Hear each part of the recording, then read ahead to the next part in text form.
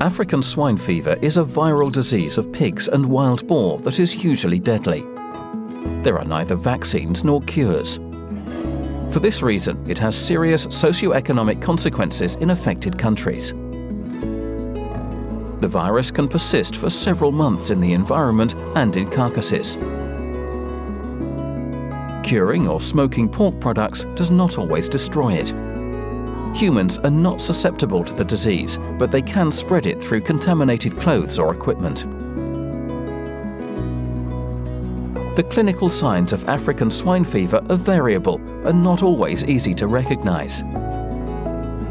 Typically, diseased animals will show some or all of the following symptoms: high fever, weakness and reluctance to stand, vomiting, diarrhea, sometimes bloody, red or blue-coloured skin, particularly around the ears and snout, coughing and difficulty breathing, miscarriage, stillbirths and weak litters. Most of the diseased animals will die within 10 days. Domestic pigs can be infected in a number of ways, including contact with contagious pigs purchased in affected areas, being fed with kitchen waste, contact with contaminated materials, for instance, from people wearing contaminated footwear or clothing. Contact your official veterinarian immediately if you suspect African swine fever has infected your herd. Do not move animals from the farm. Always change clothing and footwear when leaving the farm.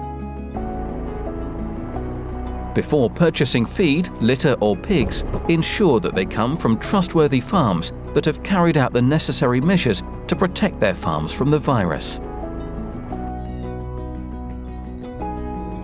Do not allow your pigs to have contact with wild boar or pigs from other farms. Never feed kitchen waste to pigs. Avoid outdoor farming in areas affected by African swine fever. Do not acquire pork or pork products from affected areas which could cause risk. Wild boar hunters should not come into contact with domestic pigs after hunting. Hunters and farmers should not leave offal from wild boar or domestic pigs in the fields and forests. Do not leave food or waste in areas where wild boar may be present. Contact official veterinary authorities when you find a dead wild boar, even if the area has not been affected by African swine fever.